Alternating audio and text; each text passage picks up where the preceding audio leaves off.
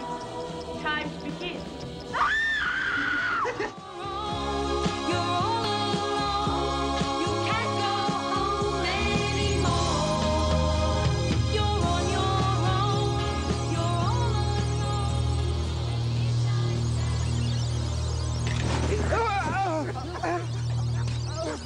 When we made Night of the Living Dead, it was like, oh, it's a fluke, and these guys from Pittsburgh. There was no climate for that. And it wasn't like today with digital production. You know, you couldn't make a movie back then unless you spent at least 70 or 80,000 bucks. And a movie like Night of the Living Dead was going to cost over 100,000. Now you can make a movie for dirt cheap. And so there was no climate. George and I both had to make our next several movies for crappy, but you know, 100,000 bucks. I made Midnight for $70,000 total. The crew was me and 3 other guys, with the exception of a couple days where we had some helpers that weren't even filmmakers. And $70,000, $71,000 actually, the whole movie, and everything was paid, including a mix in New York at Magno Sound, where I think Scorsese still mixes. Woody Allen used to mix there. I mean, this is a first-class expensive mix on $71,000, 35 millimeter color. And most of the time, the distributor's trying to save money, and they're sending me 3 and 4 rolls at a time of film, and I'm running out of film, and it was light-struck film. You know, light-struck, it was spool down. Okay, what they do is they take 2,000 feet of film that's used in laboratories to go into a dark room and spool it off onto 400-foot rolls.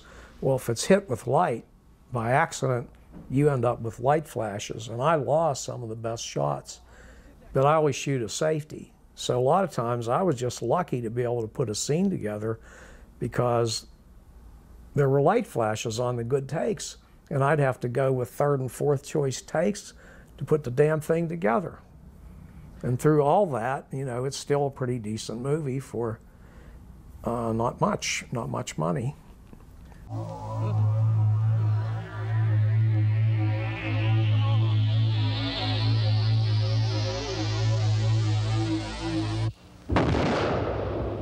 I wrote the screenplay, and a friend of mine, Don Redinger, that I used to work with, said that he had $35,000 that he could put into the movie.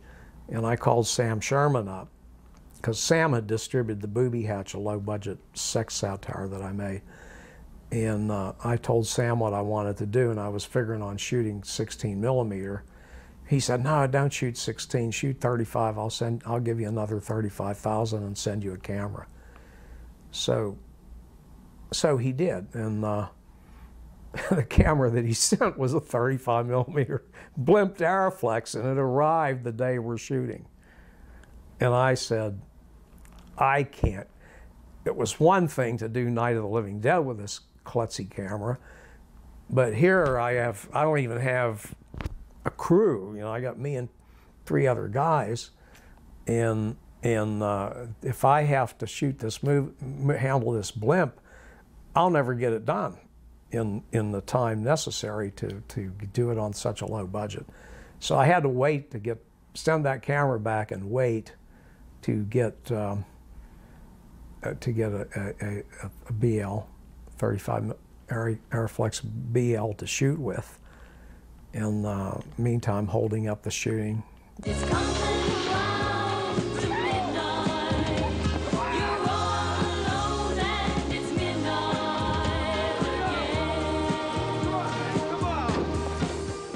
there were lots of things that even on the low budget screwed up, because most of the actors were kids from Pittsburgh Playhouse, and they assured me they could get out of their classes to do the movie. Turned out not true. I'd be waiting hours and hours and hours for them to show up, losing shooting time left and right, running out of film stock, driving all over Pittsburgh trying to borrow film. That kind of, you know, what a way to make a movie. So I had not even the advantages of at least Night of the Living Dead. We had a lot of people cooperating. We had more money. We had, support. I had no support, really. on that movie, but the way I am is I'll get it done if it kills me, and it's lucky that it hasn't so far.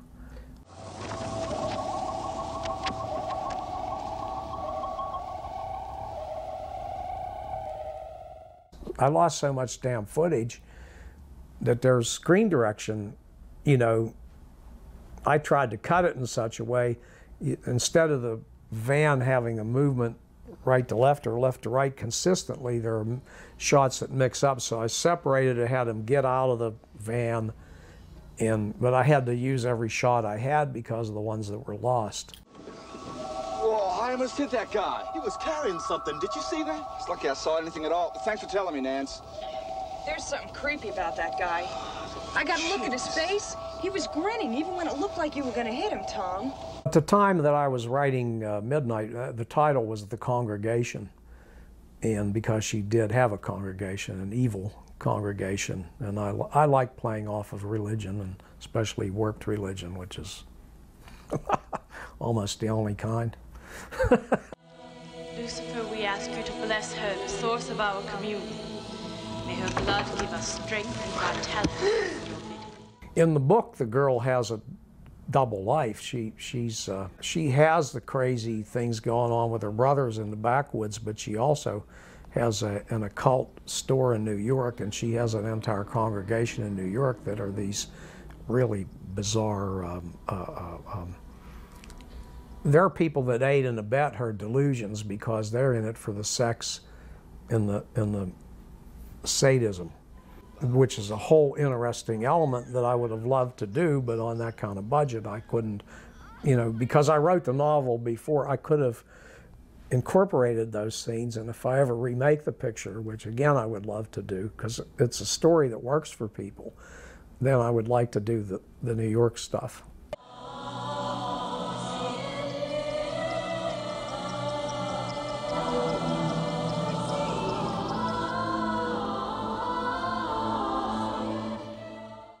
I'm pretty sure I didn't see Texas Chainsaw Massacre until after I met Tobe Hooper, and that was in the 80s. But I had seen some of these other films, so I did have in mind I can't think of the names of the movies, but that whole kind of thing where you get people off in the woods and they're well, like Deliverance, where James Dickey made the point that most people have an atavistic fear of being set upon by strangers, so I did have that in my mind. And also the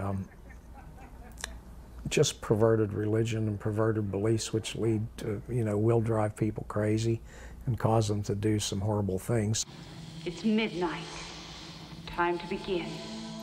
Well, Sam came up with the title Midnight. He always comes up with things like, he said everything's a time zone, timeline, Friday the 13th, but the time of greatest fear is midnight. That was his catch line. I didn't particularly like the title, but there it is. You're on your own, you're all alone, and midnight's at your door. As far as the song Midnight, there's a group called the Sound Castle here in Pittsburgh, and they're really, really talented. And I forget how I hooked up. I think Paul McCullough, who shot the movie and did the editing with me, knew of the Sound Castle. And we brought them in and showed them the movie, and they came up with a song. So I ended up with a song in the movie, which I never thought I would. And I didn't think of that.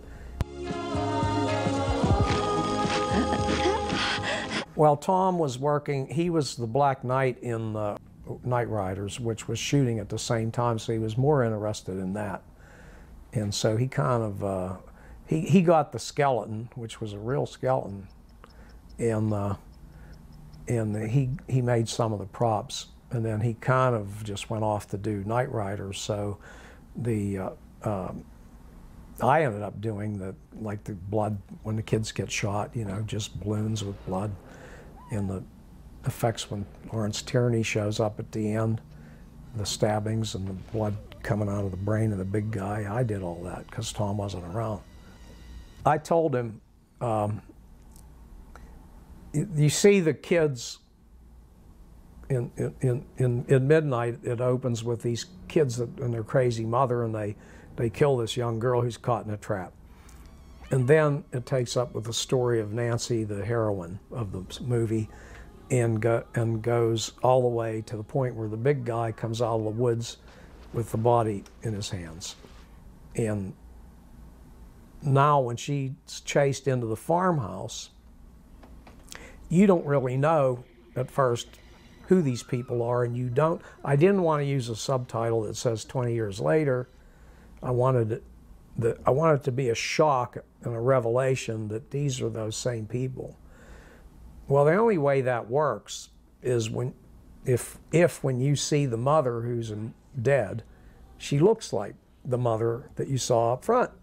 Has to be in the same dress and, you know, has to look the same. So I'm talking to Tom about this, and I said, you have to be able to, even though she's dead, partially mummified, you have to be able to recognize her. He said, oh, he has this boundless enthusiasm, you know, and he'll go off, I'll do this, I'll make a mask, and I'll do this to it, and, you know, dead flesh blackens, and, you know, sometimes, and I'll do that. I said, Tom, whatever you do, she has to be immediately recognizable. You don't have to go overboard with black flesh. If you're not going to recognize her, don't do it. And, oh, don't worry, they'll know exactly, because I'll make the life mask from her face, her actual face. So he comes in, and again, I think it was the same day that the camera had to be sent in, and I'm losing hours and hours, and Amplis was in a play, and he's late, and Tom has taken 6 or 7 hours making up Jackie Nickel. We finally start shooting maybe 3 or 4 in the morning. Amplis, if you look close, Amplis has fallen asleep. He's down there in the hood and robe, and there are shots where he's like this. He was half drunk too. So then he brings Jackie Nickel in with that makeup on, and it's a black mask, and you can't recognize her. And I had to shoot. I couldn't lose it. You know, I didn't have money to go through it all again and redo it. So when I showed the movie to George, he was on the phone doing things and watching the movie at the same time, to be fair. But that scene came up, and George said, "Who are those people?" I think if you're paying attention, you do. I mean, I haven't had people ask me that question. George was the only one, so I guess they do get it. And but man, Almighty Lord Satan, we worship you with all our hearts and humbly submit to your desires and commandments. My first edit ended just like the book, with the girl in the cage, and you know she's going to die. And Sam said that we're going to have trouble getting our rating, and if we have this uncompromising ending, we'll never get it. And so, you know, you should probably shoot a new ending. So I wrote all that stuff when the stepfather does come back. You'd like that, wouldn't you, big brother?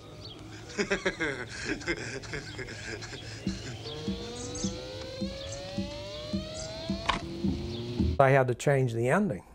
He didn't come back, he ran away. And I had another scene with the wife where he lies to the wife about it. I had to take that scene out, and I had to figure that the audience would probably buy that he had a change of heart, and did, after all, come after his. If I wouldn't have taken that second scene out, you really wouldn't have bought it. In that ending, actually, Amplis comes after her, and she gets him with the sickle in the stomach, and he dies. And then we decided, Sam or somebody said that's too much, sometimes less is more.